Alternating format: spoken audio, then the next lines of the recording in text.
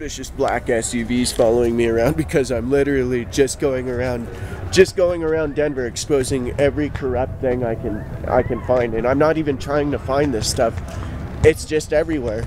I mean, this is like literally like one of those old 80s movies like RoboCop 2. It's literally like RoboCop 2. I'm just walking around finding all this crap that's horrific. DEA, child sex cults. We have churches where pastors are spying on kids in the bathroom. We have fake scenes when I come around the corner. Fake ambulance and fire truck scenes when I come around the corner.